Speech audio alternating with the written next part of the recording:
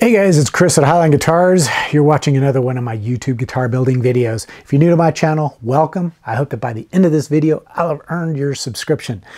The other day, a viewer commented on one of my videos and asked, why am I using a set neck construction method on my V-shaped guitar when I should be using a neck through method of construction? Especially since I have a CNC machine, it wouldn't be that difficult for me to do that. And he explained in his comment that, everyone knows that a neck through design has better tone and better sustain. At the same time, I got a comment from another viewer who wanted to know my opinions about certain components. And I'm not going to explain what those components are, but my response to that comment was that I felt the components that they were asking about were, yeah, they work, but they're gimmicks. And I got a lot of heat back for that comment. But what this did is it kind of got me to thinking sort of defensively about the choices I make when I design and build a guitar.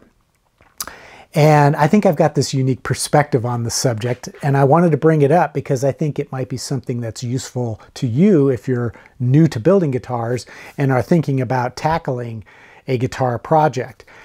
And that is, if a certain method of construction or a certain type of component is widely regarded as so much better than anything else out there, why isn't every single guitar made using that construction method or that component?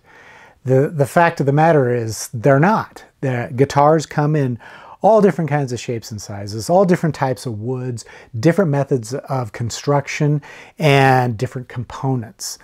Because a guitar is a pretty simple instrument in basically how it functions. And in a short span of time from the early 1950s through about the mid-60s, there were a lot of innovations with regard to the electric guitar specifically in terms of the type of component selection and methods of construction and the type of woods. And it was quickly discovered that you don't need to really overcomplicate the matter of building guitars. And so what ended up happening is we ended up with the Gibson Les Paul SG, the Fender Stratocaster, the Fender Telecaster, and a few other semi-hollows and hollow body guitars, but they basically set the standard for how all the guitars were going to be made. And that's kind of what we see as far as guitars being constructed today. But there have been a number of innovations in as far as the type of components that are available. And there have been some different approaches to making guitar necks, like laminated guitar necks and neck through construction. But it begs the question, if any of these new innovations are so great, why isn't every guitar made with those components?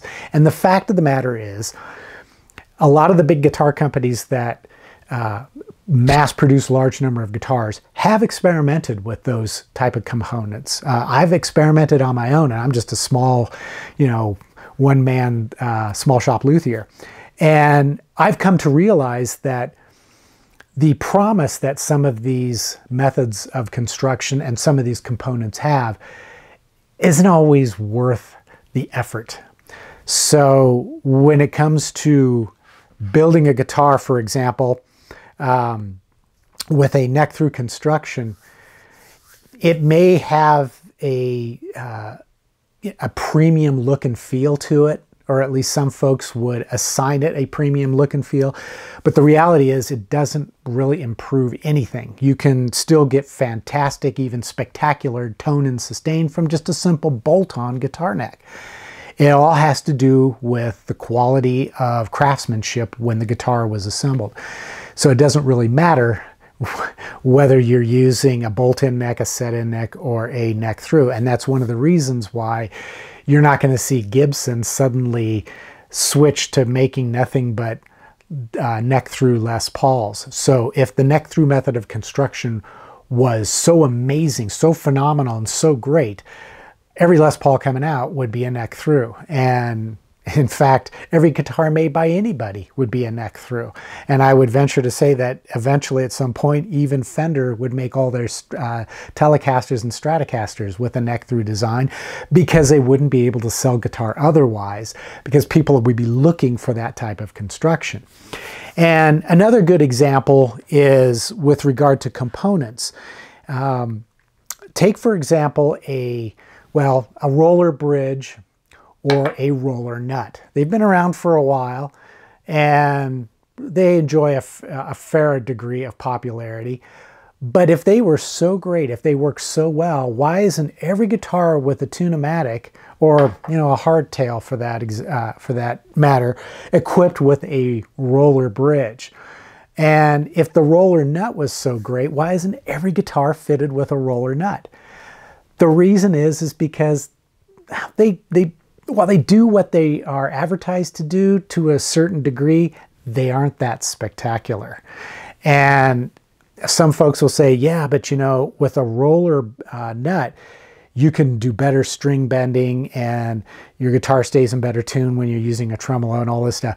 Well, the same is true if you're using just regular bone nut and cutting the slots appropriately. So in the end, I think what I'm trying to say is, before you set out to design your guitar that you want to build, any of the features of the components that you're thinking of using, and this even extends to the species of wood that you might be using, ask yourself a question. Is it really that important to consider those components? Or can you just go with what is fairly common, as in the marketplace, and not have to worry about whether or not it's going to function in the manner that you hope? Because going from a set neck to a bolt-on neck to a neck through, it's going to require some additional work as far as putting it together and building it, and some additional skills. But in the end, is it really going to improve it that much? Because I'd hate to see somebody spend a lot of time or a lot of money on certain woods or certain construction methods or certain components, and then the first time they play the guitar, they think, wow, that's not as spectacular as I thought it would be.